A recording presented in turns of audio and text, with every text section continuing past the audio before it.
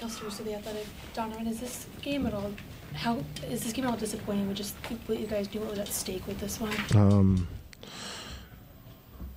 I think it's more upsetting because, we didn't execute well defensively. We're better than that. Both teams shot the hell out of the ball, but at the end of the day, we're messing up coverages, different things, and, that's what we pride ourselves on. We didn't really do a good job of that tonight, so it's good that I guess you got it out of our system before the playoffs or whatever, but, that's the most disappointing part. We control our own destiny from here on out. We would have liked to do it tonight, but at the end of the day, Jalen Brunson had a hell of a game. He's a hell of a player. He's been doing this, and, we'll be better. You were talking about how, it's like frustrating, the lesson in all of this, and I know we've talked about that throughout all the season, but at this point in the season, having this lesson with knowing where you guys are at, how important was that? I think it's even more important because the team we're probably going to see. Obviously, we're missing people, they're missing people, but still the same competition, competitiveness, and, they play well. They did a lot of things well. They played together in different ways, and, we'll be better. Did you see their physicality defensively change in the second half? I just think the refs started calling it like it was a playoff game. I don't think they did anything differently, and I think that's something that some of the guys have to just get used to at the end of the day, and, understanding that certain things aren't going to go. You got to finish through contact. You can hit people. You can do different things. You can hold different areas. So there's certain things you just can't teach, and that's one of them. I think that just comes with the experience. But like I said, we'll be better. We got to control. Like I said, we control our own destiny, and we'll be better from here on out. Chris Fedor, Cleveland.com. Hey, Donovan. What made Jalen so difficult to guard tonight? I've seen this for a year. I saw the same thing last year. He's just shifty. He can get to his spots different ways. The biggest thing is, he had 50, but he had 9 assists, at the end of the day. That's the standout. 50 is great, and that's a lot of work to put in, but, being able to get everybody else involved, I think that's what I took away the most from that. Now he's not accountable just for, 50 points, but at minimum 18 other points. So that's the tough part, that I look at and I'm like, all right, we can fix that. And then Mitchell Robinson only plays 22 minutes and has 9 offensive rebounds. That's on all of us, not just Evan. We got to go in there and hit him. And, you got to give them credit. They worked. They did different things. Jalen had a hell of a game, but he got 9 assists off. We were doing different things that, I don't want to discredit 50-point performance. That's not, what we hang our hat on. But, being able to have 50 as well as 9 assists changes the complexity of the whole game. And then anytime you guys play against the Knicks, given how close you are in the standings, people are looking for things, looking for clues how this team's going to match up, looking for takeaways. What do you take away from this loss?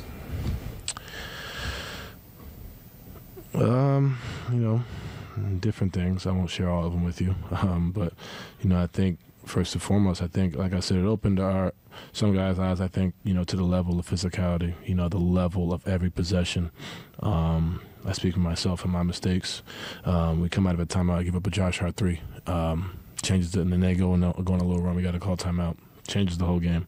End of the half, Mitchell Robinson gets a tip in. I think it was the half or a quarter, whatever. Mitchell Robinson gets a tip in. Changes the complexity of the whole game.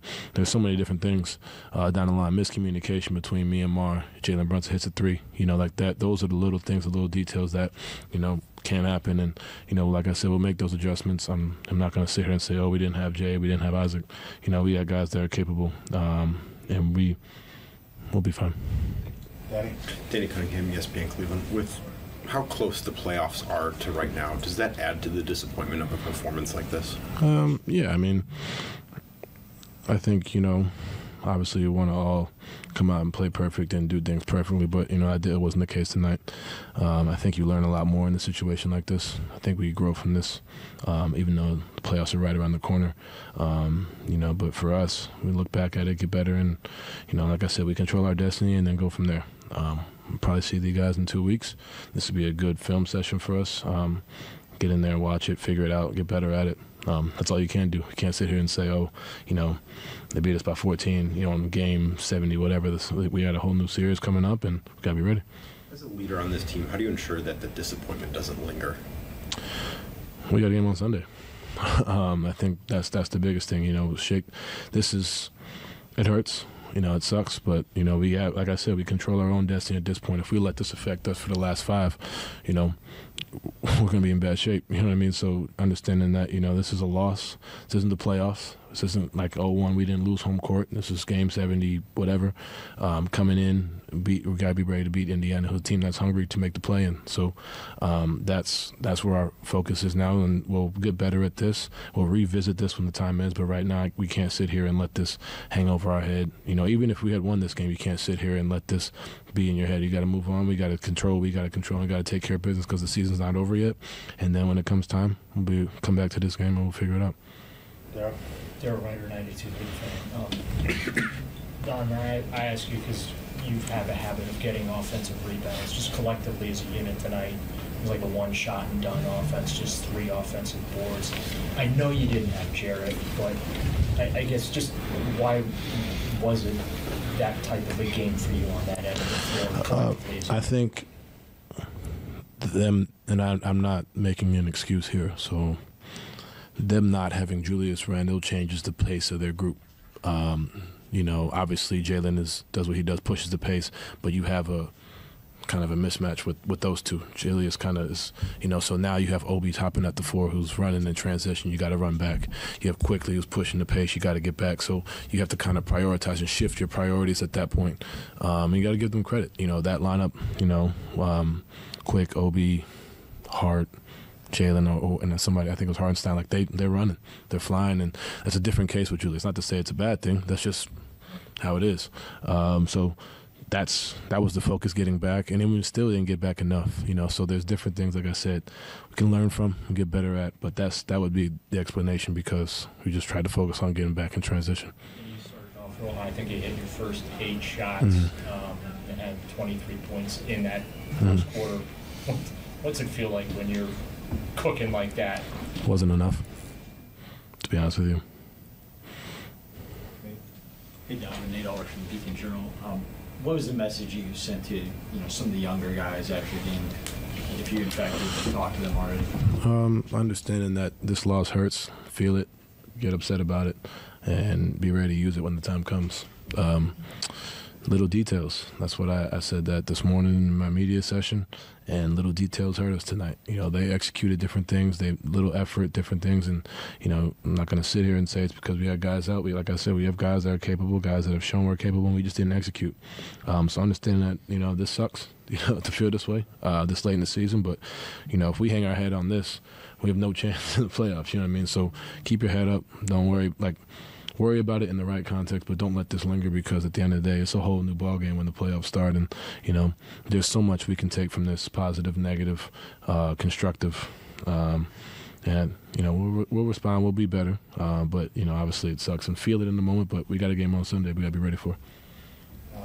Alice Torlaus from SPOT. Despite today's loss, I know in the first beginning quarters you guys have this chemistry between all you guys, where you're on a roll, DG's on a roll, Jetty's on a roll. Where does that come from? Where does that start? Just playing off each other. I knew that they were going to try and shift. That's the core of their defense. That's why they're pretty good. And, being able to get my shots off, attacking, and then, they're helping on. They're staying home with me. Darius gets in the action. Now you put Jetty in the action, who shot the ball really well tonight. So there's different ways you can, attack that. And, it may look differently come playoff time. As the second half, they started staying with me more, stuff started opening up, But I think the little things that, the little nuances of the game, being able to find those mistakes and, pick apart the defense. We did a really good job of that, at first. And, we didn't really do too great of a job to end the game. And like I said, this is part of that film session. We'll get going and we'll figure it out. Last one. I'm sorry. And tonight it was Noche Latina for the Cavs, and I know that you're half Panamanian. What does that mean for you to have those Latin roots? Yeah, it's funny. People always ask me, do I speak Spanish? And, I thought I was pretty solid as a kid, being around baseball. My grandmother spoke it to me, nonstop, and I was in honor Spanish. So, I've kind of lost it since then. But, to have a night where you're honoring, the Latino community, it's great to be a part of that. It's great to have that, and grandmother was first generation over here. May she rest in peace. And, I wear that chain, in honor of her and what she's been able to do for myself and, my family, my mom, my sister. I'm not here without her. You know what I mean? For her to take that risk, not knowing any English, coming over here and, laying the foundation, for the Mitchell family. So, yeah. Last one. Spencer Jones, Cavs inside. Donovan, given what we know about, you obviously land here, but there was a possibility of go to New York. Just is there something poetic about the fact that, as you even said, like that could be the team you ultimately see in the first round, and how much does that motivate you? It's full, yeah. I mean, you came out pretty playing so hot in the first quarter, obviously, and 3 fouls kind of derailed that a little bit, but it seemed like you were really motivated. Yeah, it's full circle. You wouldn't want it any other way. What kid wouldn't want to grow up and play against his hometown team in the playoffs? I like to try to move away from the summer. It happened. I'm here, and I'm glad to be here. I'm pretty sure when I go to New York, I'm going to get asked the same questions over and over again. But, I'm glad to be a part of this group. I'm glad to be with this team. And, I think, for me personally, who wouldn't want it any other way? I think it's a story ending. It's not ending, but like it's a storyline. I think it's something that's really special and near and dear to me, being able to play in a playoff game in front of my friends and family. A team that I grew up watching, against the, guy who's the assistant coach over there who kind of basically taught me everything I know at this point. So it's great, and I'm excited for the challenge. It's going to be a lot of fun if that happens. All right, thanks, Matt.